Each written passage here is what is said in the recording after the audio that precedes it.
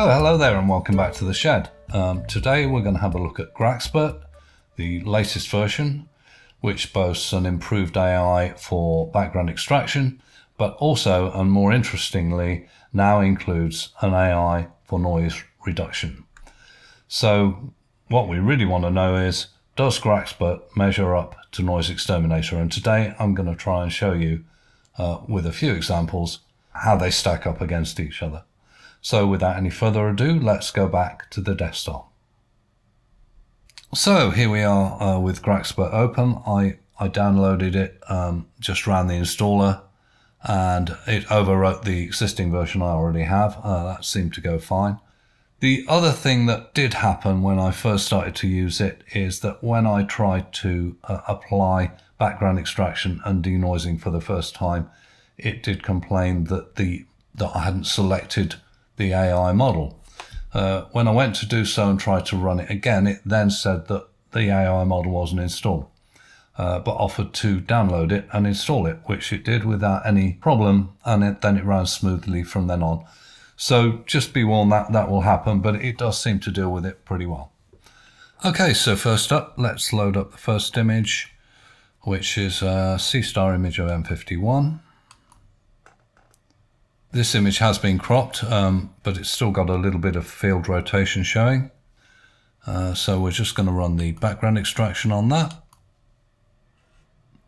And that was pretty effective. Then we go to denoising. We're going to pick a strength of 0.8, which is similar to what I will use on NoiseXterminator. Denoise the image. Pretty quick.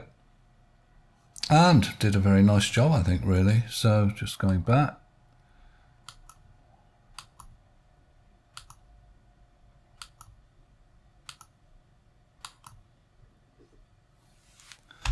And I will just zoom in on that a little bit for you.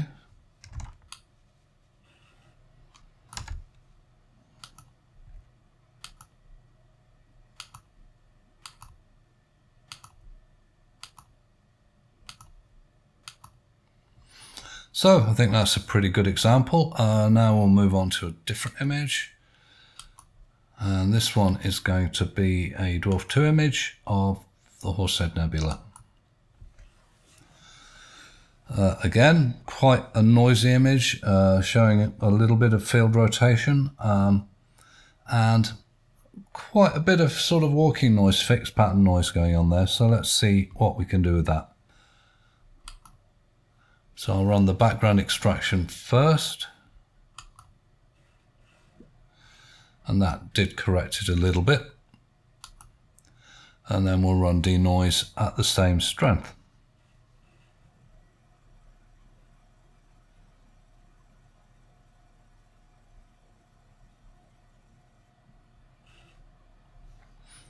Again, you know, big difference really. Looks good. Just show you without. With, without, with. Just zoom in a bit so you can have a look. Without, with, without, with.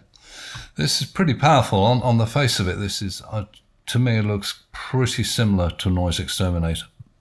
I will do a side-by-side comparison in a minute, but before I do that, let's just try one more image. So this image is a slightly different kind of image of the Horsehead Nebula. This one was shot with a Moravian G2 8300 CCD camera, monochrome, and an APM refractor. And it is quite challenging because it's less than an hour's worth of integration, which is why it's pretty noisy. And I have deliberately stretched it up a bit so that you can, you know, to really show how much noise there is, and also it shows up the gradient and that kind of thing. So I think it's a pretty challenging image, but there's actually a lot of detail in this image if we can get rid of the noise. So first thing we'll do again is we'll run the background extraction. And that actually did a really nice job. And then we'll go to the denoising, same strength.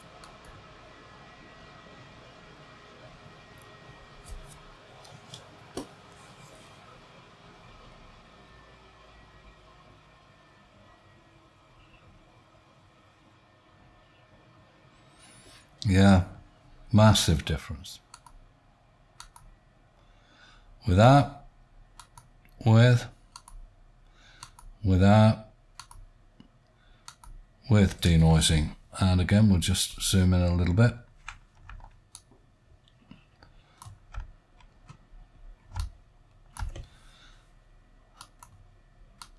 Without, with, without, with. And I think you can see that it really doesn't seem to have affected the detail to me. I think it has just removed a lot of noise and done it very efficiently by the looks of it. Okay, well, so far so good. Coming up next, we're going to compare the GraXpert denoiser to NoiseXterminator in PixInsight. So let's have a look at that.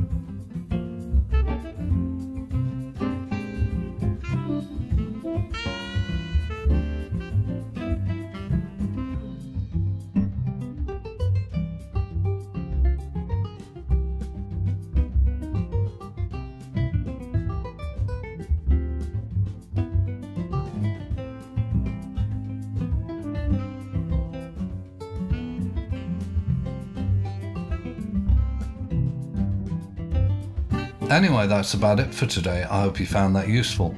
I think the new version of GraXpert is fantastic, and the denoise module seems to work very well. So I think you're going to enjoy using it. But in the meantime, look after yourselves. I hope to see you again soon, and bye for now.